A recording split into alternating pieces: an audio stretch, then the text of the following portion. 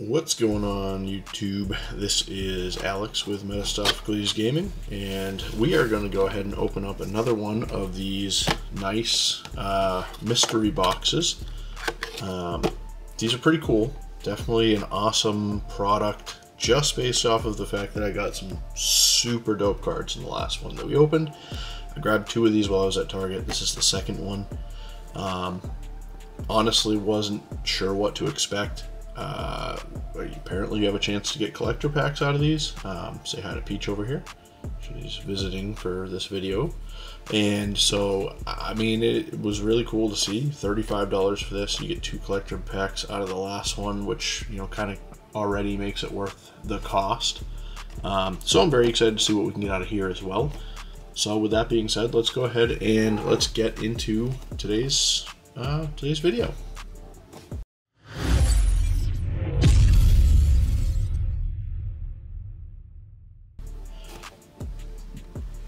Alright, let's go ahead and let's open each of these first.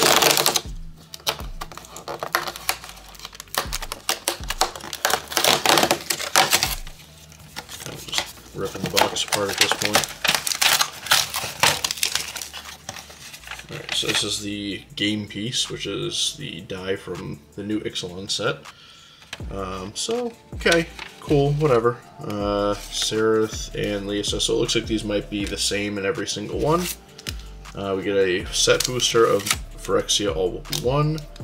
Another set booster of Phyrexia, all will be one. Another set booster, Crimson Vow Collector booster. And I think this might be another Zendikar. Nope. Oh, Forgotten Realms Collector booster. Okay. So it looks like maybe there's always collector boosters in here, or I'm just getting, you know, lucky on the packs that we're getting. I love this set, so we're looking forward to opening those. And then we get two collector packs. I'm going to start off with the Phyrexia, all will be one. Just because I want to start off with the set boosters and work my way up to the collector boosters. Honestly, there's some really cool cards in Phyrexia, all will be one, so definitely don't mind getting a few of these packs. I think in set boosters you have a chance to get the concept Praetors, so definitely a hope and a prayer to get those. We get Urtet, Might Overseer, and Thrun. So pretty cool. I do like Urtet. I don't know that he's worth anything, but it was nice to see them finally print a Myr Commander specifically. So I haven't built a Myr Commander deck yet. But it's something I'm definitely interested in because Urtet is a pretty cool card.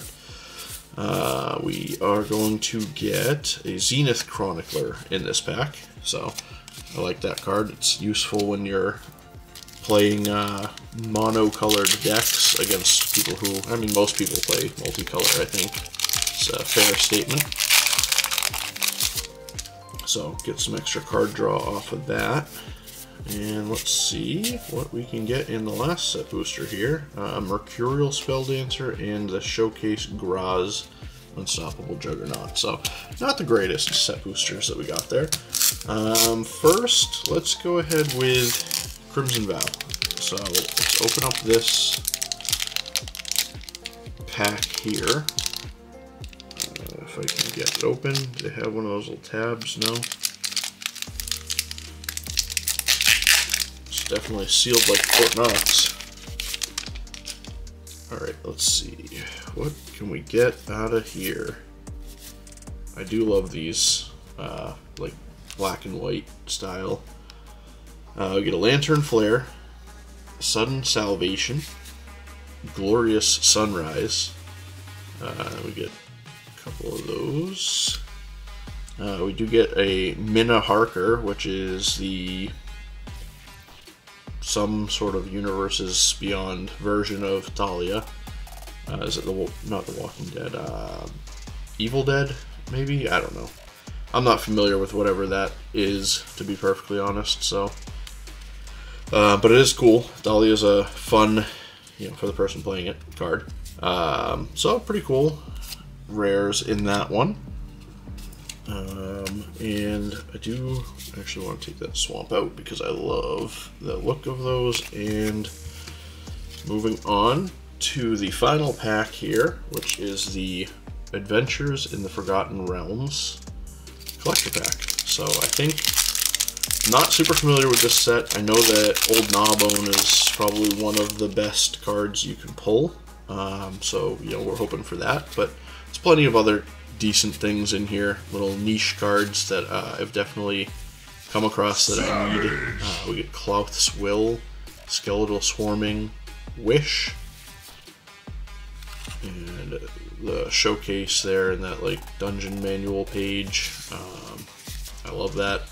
Minsk, Beloved Ranger, and the Deck of Many Things. I think I wanted to put that into my, I'm trying to build a Mr. House deck that is based on just rolling dice, because why not? It seems fun and chaotic. But that's pretty cool. Definitely, I haven't really opened many of these at all, so this is really cool to just see what you can get out of here. Wish, probably not super useful for the formats that I play. But other than that, I mean, they look really cool. I like this showcase treatment. I know not many people do, but you probably won't really see it again on any reprints. And the Deck of Many Things is just a pretty cool card. So, with that being said, that's going to do it for this video. Let me know what you guys think in the comments. Give it a thumbs up if you enjoyed the video, and we will catch you next time. And say bye-bye, Peach.